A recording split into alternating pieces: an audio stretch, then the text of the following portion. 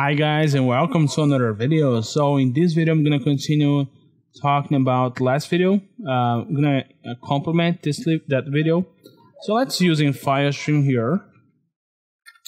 Let's call stream. So if you guys have seen the file.create, which returns a string for creating a file, but we also have file.open read, okay, which will open a file for read. We also have open write, which you guys get the idea, okay? So we're gonna use open read on the file12.txt.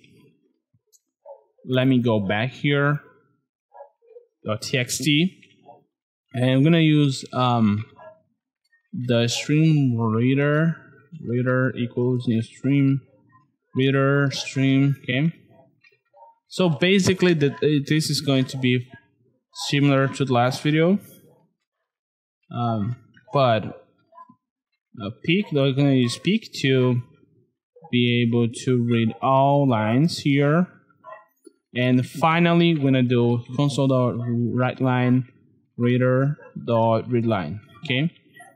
That's all we're going to do. Basically, this was to showcase the usage of open read for reading a file, which will give us an easier time when it comes to, let me go back here, when it comes to the fact that we are reading a file. Let's go back to executing this file. Okay, file not found. Okay, we need to pass the right file, which is the file12. Let's execute, and we should see that file on the text that is in that file.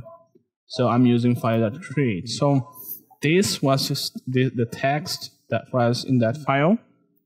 As you guys can see, this is way easier. We don't need to write a lot of code, okay?